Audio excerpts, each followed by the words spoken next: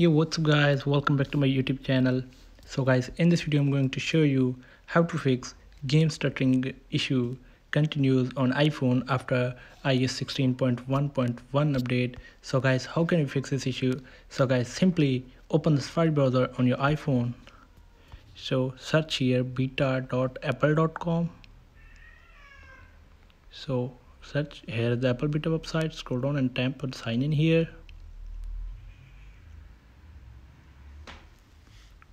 So sign in your Apple ID here.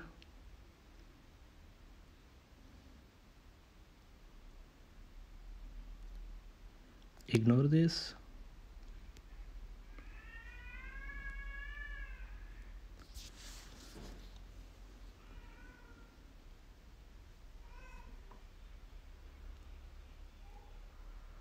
So here is the Apple beta website, scroll down and tap on enroll your iOS device here.